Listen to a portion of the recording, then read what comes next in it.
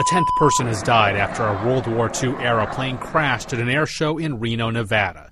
The death toll includes the pilot of the souped-up P-51 Mustang fighter that plunged into the ground near a grandstand, showering the area with shrapnel. Authorities say 70 people were treated at hospitals. 4 remain in critical condition. Federal investigators say they are analyzing what they call a tremendous amount of material gathered at the scene, including photos and video footage from members of the public. The focus is on the tail of the plane. Some photos suggest a piece of it came off just before the crash.